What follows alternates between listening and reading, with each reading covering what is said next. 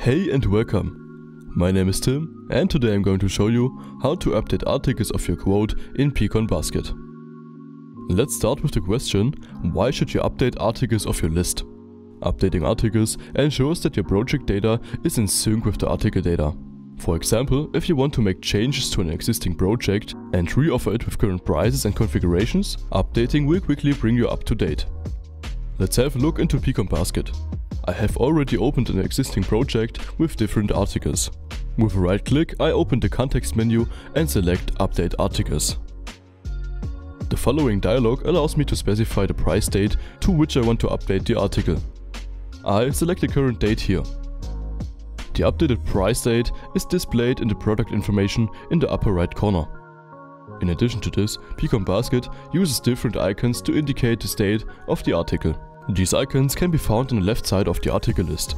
The first icon appears on the article list that has just been updated.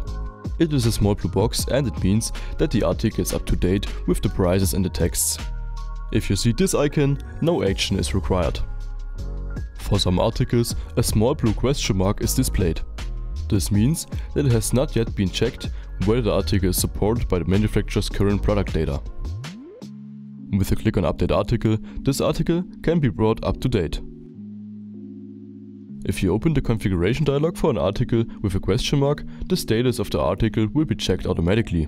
If two small blue arrows appear on the article, this means that the article and configuration is available in the data.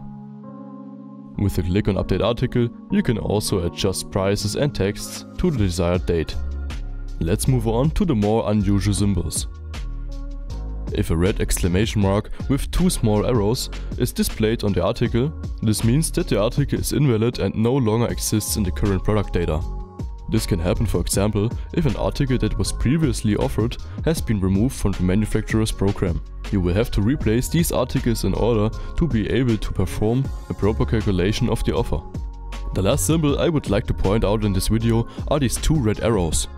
This means that the item itself is available in the current product data, but its configuration is no longer supported. When updating such an article, the pCon.basket displays a message that the article needs to be migrated.